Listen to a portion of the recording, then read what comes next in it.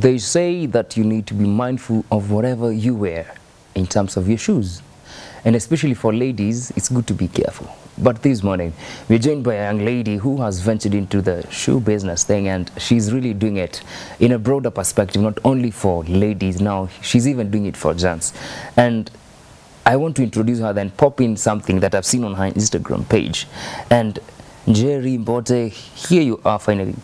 Karibu sana. Asante. Nice to have you. Yeah, it's my pleasure to be here. There's so much we can say about you, a student, and make you nini. So I want to give you an opportunity so you can tell us generally who you are. So I am Jerry Mbote, as you said. I am a shoe designer and founder of Vakenya. Vakenya is the home of handcrafted footwear. All right. Yeah. This is what I found on her Instagram page, and it's what I want us to begin with. They say, choose a shoe as you would a life partner, as it is them that carry you from the moment you leave the house to the time you get back. Yeah, exactly. And it is very true. A shoe is not just an accessory. It's like a part of your body. They literally carry you all day from the moment you leave a house. So when you choose a shoe, of course you want something that will carry you well. You don't want to be uncomfortable on the one thing that carries you the whole day, from the moment you leave the house to the moment you get back. So when you're choosing a shoe, it's like a life partner. Like you literally spend so much time in that shoe, so you have to choose wisely. How many shoes do you have, you, as Jerry? A lot. Roughly. I have a shoe lover. That's why you had to venture into it. Yes. Hey, sawa. Let's talk about now Vakenya, and of course we have Jerry Mbote, who is the founder, that is, and it's nice to have you. Let's talk about, before I even talk about what is right on our table, let's talk about Vakenya. You began in 2017, you have come through 2018, now we're in almost ending 2019. It has been such a path and a journey from beginning. What are some of the highlights that you have noted in your journey? Well, Vakenya has been the most challenging thing I have had to do all my life. Because it's not just about starting a company. You see, right now we are at an age where entrepreneurship is very glorified, but the challenges are not pointed out, and there are very many challenges in entrepreneurship. So when I was getting started, it was about designing shoes, right? I taught myself how to design and all that, but now I have the product. What else from there? I have to learn how to be a salesperson. I have to learn how to market. I have to learn how to manage. I have to learn how to staff and all that. Like, you move from just being an entrepreneur, who is someone who has an idea and makes it a reality, to now actually being a business person. You see, you have to incorporate, the plan and the idea. Executing them and the ideas, being a leader, being a manager, and all that. That has been very challenging. Hey, you must say, already so much has been mentioned in terms of management, leadership, marketing, sales. So much has already been said within a span of a minute. But let's talk about these, Jerry, about Vakenya has been there for all the years that we have mentioned. You have talked about venturing through research, as you said. One thing that really stands out is that you are hitting the market with what you're doing. Most people begin with like one product, then one letengine. It's almost now 3 years. Yeah. Still the same product. Yeah, still the same product. Still the same product. You see, when you decide to venture into an industry, it is prudent to see how you can maneuver the industry rather than just looking at the industry itself. Right. When I decided to enter into the shoe industry, I already had a vision of what I wanted, what I had envisioned. It was a long game. It was not in it for the short game. You didn't it just was a exactly. It was a long game, which is why I'm still doing shoes, and which is why I will still continue doing shoes until Vakenya is a household name. Whoa. All right, you want to brand it and make it real. Yes, we are making shoes for the African feet. And that's one thing to note. You're making shoes, or rather feet, that is shoes for the feet. Yeah. For the African man and women to wear. The African feet, to be precise. Wow, that's amazing. So that's your slogan? No. Our slogan is, when we grow together, we succeed together. Wow, big up. So these are mega company. So it's a limited by itself, yeah? Yeah. So it's already incorporated. It's a limited liability company. Wow, awesome. Let's talk about the structure. When we were offset, you talked about you having begun, some of the things that you had to face, you know, to launching out and marketing. And most people oftentimes they are hitting the social media, going to market themselves, manzai mabeshti kwa substatus. How did you hit the market in terms of your marketability? I think the first and the most important thing is that I started from scratch. Right. And that is something that is very advisable to anyone who is planning to build something. Because building something from scratch, you get to build your own system, your own culture, and all that. So basically, we started from scratch, from some very low quality products. When we were getting started. Who used to buy the low quality products? They actually used to be clients for them. We have literally grown with our clients. Wow. Yeah. And that's the whole thing. That is why you see in entrepreneurship, you find most people, they build, then expect people to come. And that is not how it's supposed to be. First get to the people, then build with them. You must be a startup trainer. That's the plan. What? Oh, you're planning to head there? Definitely, because it's been very challenging. Even right now, when I have friends who are starting up, it's usually like I usually love to take them through this, you know, mentor them and all that. I'm not saying I'm yet at that level, but it's important that they know, you know, because most of these things, they are not things that are mostly in our education system and all that. They are things that we actually get to learn from scratch. Talent. Yeah. We are nurturing talent right now. Exactly. That is what you're doing. You work alone? No. I have a partner. Right. Yeah. I have a partner. We started out together with my partner. You see, the way I taught myself how to design. Yeah, she's called Daisy. Daisy Riri. Hey, okay. Fiti Daisy. Big up. Big up. Yeah, so we started with her.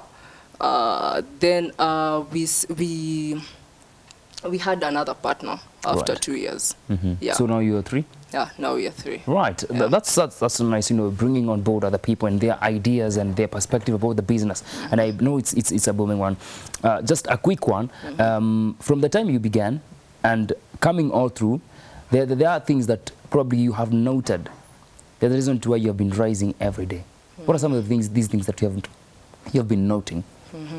Well, one of the things is knowing when to grow and when to add something. You see, at every stage, for example, when it's something like funding, when you're starting out, you don't need funding exactly to start out. See, that's one of the things. For example, most people say, I can't get started because I don't have capital. But the thing is, when you're getting started, capital is actually the last thing you need.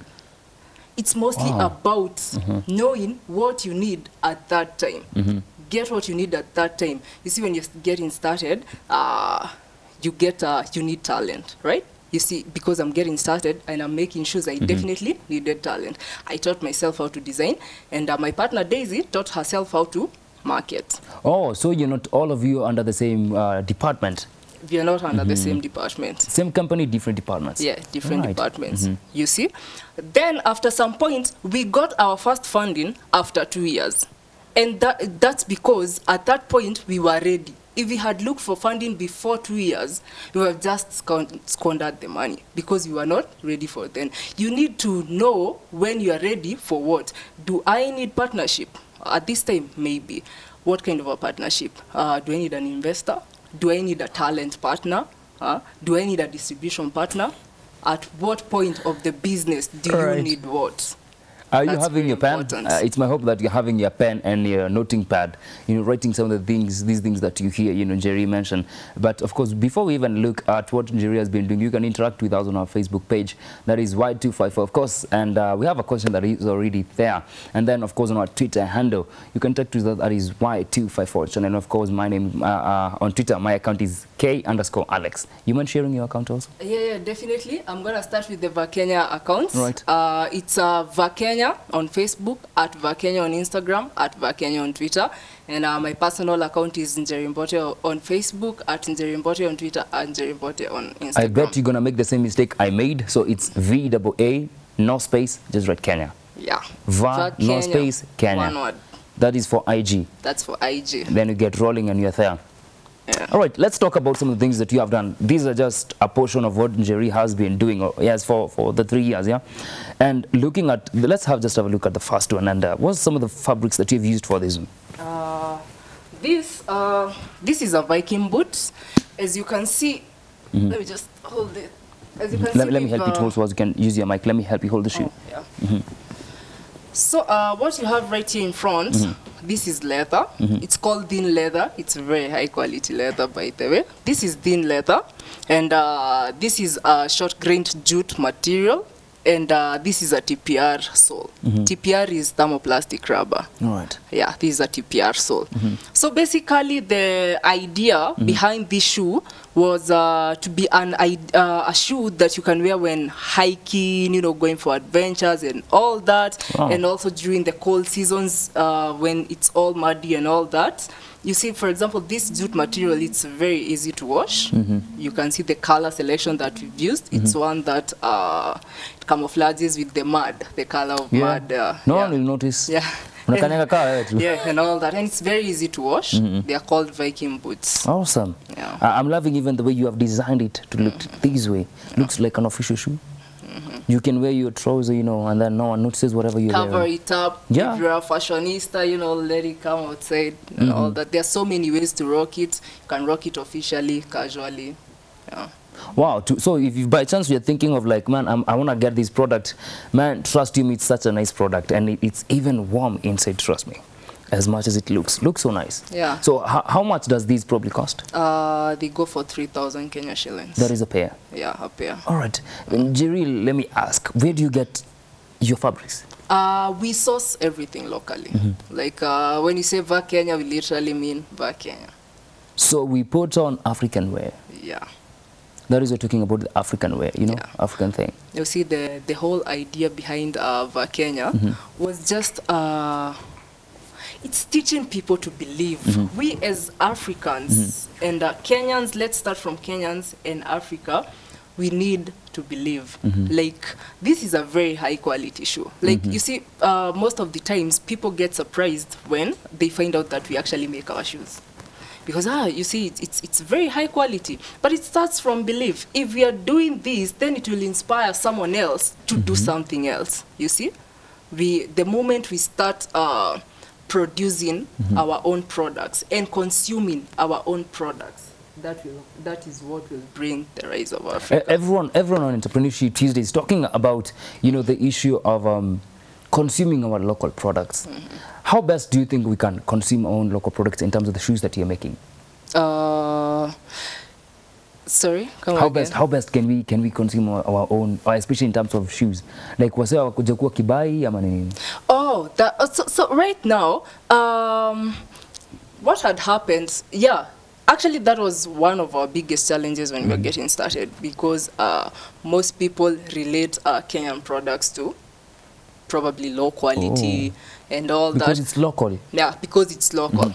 But we are changing that narrative. The one thing that people should know, you see that, we are the biggest producers of raw materials in Africa. Like our leather, it lives here, then goes abroad. Shoes are manufactured, then they are brought back to us at 10 times the price. And yet, we got to buy. And we buy. So how about we just buy our raw materials ourselves, make our products ourselves, and consume our products ourselves? And it's not just with shoes. It starts with shoes, it goes to clothes, it goes to other products, even insecticides. You know, it's that crazy. The spectrum is that broad. Let us just make and consume our products. Wow, I love what you've talked about, you know, consuming. And I was watching this documentary last weekend about, I think it was on Friday, when they were talking about how Kenyan product is all the way taken to the farmer to the west. Then it comes back as something different. Yeah. And now it's 10 times the price. 10 times the price, yeah. And yet we're saying we don't want to consume local products. If they are local, they go there, they are whatever they are done, they come back as products, finished products. They come back as finished products. And you're ready to buy them. Let's talk about the second shoe. Or rather, let's first of all have a look at some of the things you've been doing. Wow, this looks so beautiful. Wow, this is now the typical African wear thing. Yep. It's the Ankara collection. Can you hold on? Yeah, it's the Ankara collection. Yeah. Basically, what you see here, these are repurposed old butter rubbers.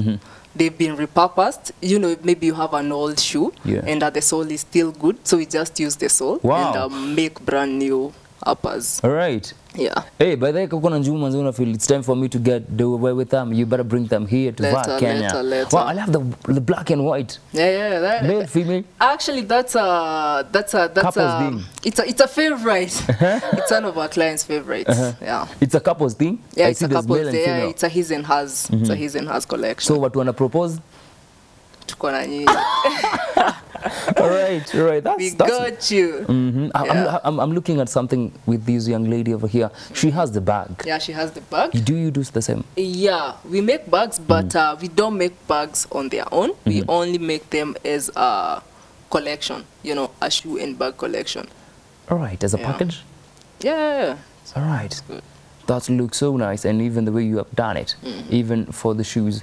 When we're talking about the African design, how do you place the flower? Because it looks so well planned, so well arranged. Oh no, that's now the design factor. The design factor. You see, you have a whole fabric, so you basically place your patterns. Which you buy as a large product? Yeah, yeah. We buy them in bulk.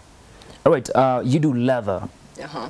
And still it's part of what you're doing in terms of African. Yeah. Leather still locally? Yeah, locally. Everything. We source everything locally. We have so many tanneries in Kenya. Yeah, we have so many tanneries and they produce very high quality leather. Actually, most of the leather is exported. Right. Most of the shoes that we wear, you'll find it's our leather. Okay. Okay, I understand. Yeah, I'm trying to make a match and I'm like, man, okay. Sawa. Yeah. I'm also loving what you're wearing. I believe it's part of what you do. Yeah, definitely, it's part of what we do. This is a Jamila boot. It's the same as these, yeah? It's the same as that. It's for the ladies. It's very good for the rainy season. Yeah, and all that, because this is artificial leather. It does not absorb water. Oh. So yeah, no you get to walk, especially in this Nairobi weather. This Nairobi weather, it's everywhere anyway in the country. But I'm loving the way you're doing it. How do you get to look at the color and how to place them? I'm loving the way you have done even for these. It's black, brown, then this one is white and blue. How do you get to that? That's also a part of the design aspect. So definitely, when I'm choosing the colors to blend, they have to be colors that are blending. Yeah. I'm not gonna take colors that are. Though there are people like who love 50 colors. Yeah, exactly. That's why we customize. Actually, when you come to me and tell me I want this Viking boot in a variety of colors, I'll do them in whichever color selection you want.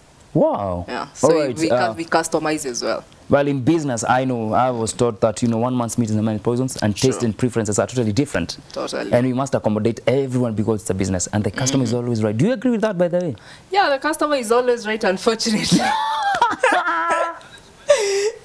Okay. So, Jerry, we have to wind up, but I have a question for you.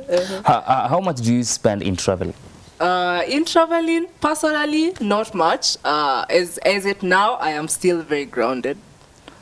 Wow, being still a student at Mount Kenya University. I am not a student anymore. I saw that. Oh, you're a graduate. I'm a graduate. With business management? Yeah. Wow. Yeah. That's amazing. So you have decided to ground yourself? Yeah. So how much approximately do you use in a year?